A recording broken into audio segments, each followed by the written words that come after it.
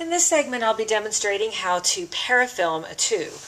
Now, parafilm is used to make a watertight seal on a tube. And a little bit of parafilm actually goes a very, very long way.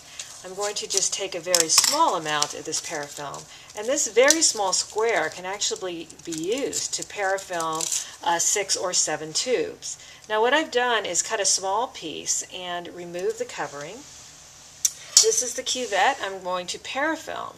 Now, the way that you parafilm is first to warm up the parafilm between your thumb and forefinger, and then you simply stretch it over the top of the tube. You can do a little twist, stretch it again, do a little twist, stretch it a third time.